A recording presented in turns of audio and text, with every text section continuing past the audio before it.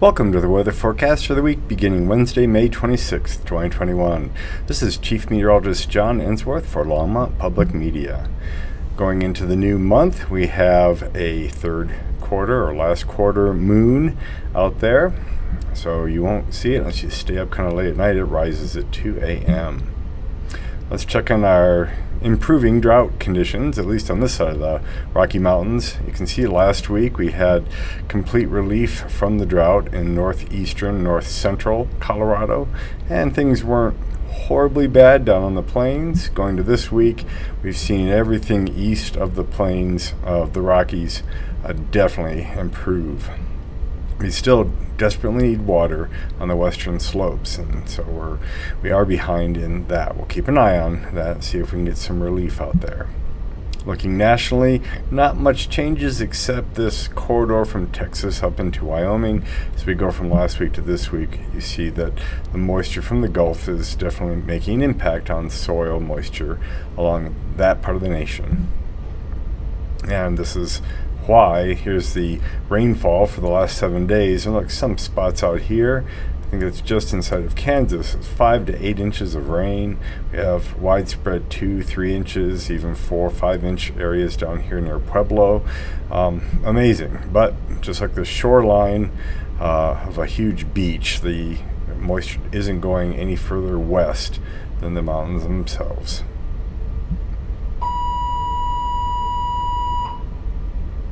Taking a look at the national map for Wednesday, we have high pressure in place at the surface, nearby weakness and low pressure north of us, plenty of moisture out on the plains, so get a little bit of activity in northeastern Colorado. The Storm Prediction Center has a marginal risk almost down to Longmont, kind of down to the Loveland, Berthoud area and northeast. Then you have a slight risk in the extreme corner, and out here in Nebraska, Kansas, an enhanced risk of severe weather. Tornadoes will be possible out here on the plains, but this is spring and this is the Great Plains, so that's what happens. Taking a look at that hail risk, there's the highest risk of hail. We have some risk of hail not far away to the northeast, and that could, if the moisture goes further west, impact I-25 in Colorado. At the moment, it doesn't look like it's quite there. And then looking at the tornado risk, pardon me a second, that's out here in the northeast corner too, with a 5% chance in Colorado, but just way up here in the corner of tornado within 25 miles of any given point. That's how these maps are figured. The green area is 2% chance of a tornado within 25 miles of someone in that green area. Looking at the last week of May, the overall chance of severe weather bullseyes in Oklahoma and up into Kansas and Texas, that's completely normal. On a scale of 1 to 8, this is the historical probability of severe weather, the percent chance.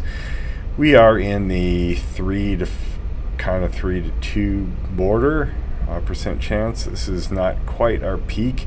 It gets a little worse going into June. You get a lot of hail in June especially, so we'll keep an eye on that as we go into that month. Looking at Friday AM, we have our warmest day then. We have a ridge stretching up through the mountains and up into Canada with a little short wave over here and the next deepening trough on the west coast. Over the next 10 days, normal high temperature rises from 75 to 78. That's really getting warm now.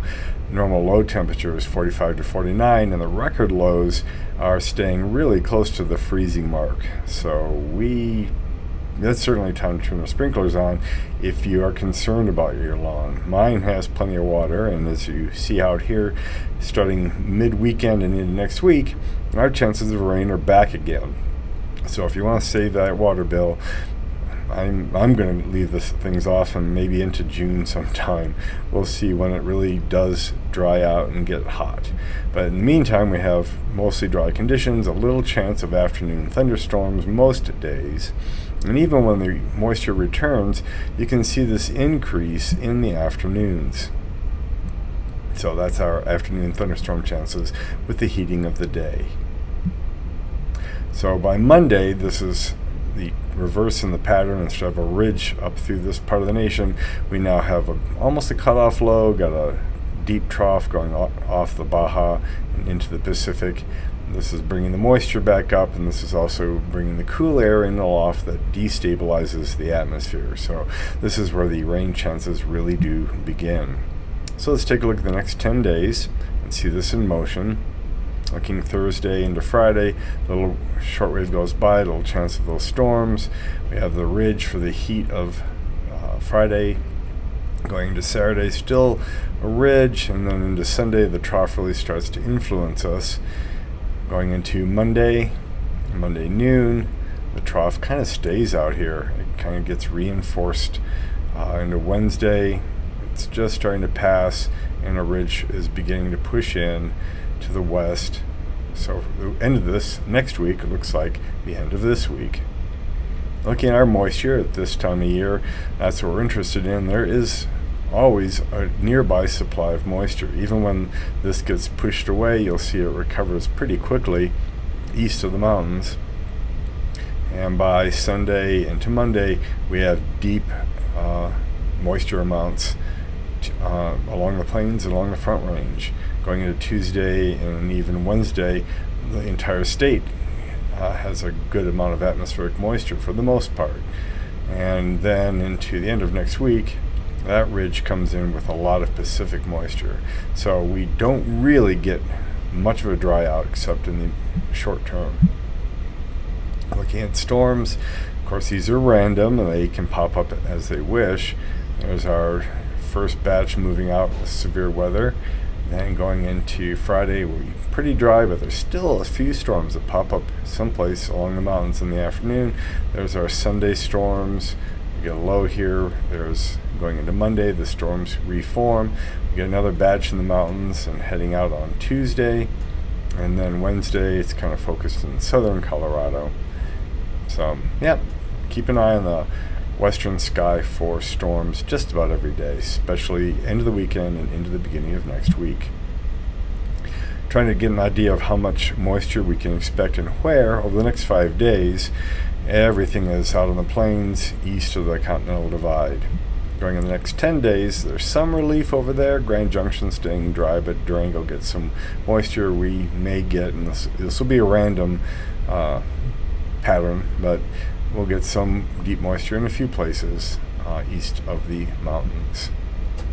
So over the next week, we flirt around with 80-degree temperatures through Friday. We cool off through the weekend and into next week with 60s and then 50 for highs, and a return to good storm chances, mainly in the afternoon and early evening. Before we go, let's take a look at some climatology here. We're at the end of a month and the beginning of a new month. So May's outlook for temperatures had us abnormally warm, and it turned out that we were normal to a little bit below normal for temperatures. Looking at the June outlook, they have us in the higher category of above normal chance of above normal temperatures. So we'll see if that comes out that way. The May outlook for precipitation was normal amounts, and we turned out very wet. Channel 7 this morning said that Denver is 5 inches above normal for precipitation at this time of year. So that's extremely significant, and that was not captured in the May outlook. Okay, the June outlook, they have us below normal, so we'll see what happens when we grade it in the month. Another thing to look at before we go is the El Nino Southern Oscillation, the El Nino signal. For the last year plus, 2 years, we've been basically in what's called a La Nina phase, where the eastern Pacific is abnormally cool, and that tends to dry us out, and we indeed have gone from being completely drought-free a few years ago to having pretty significant drought.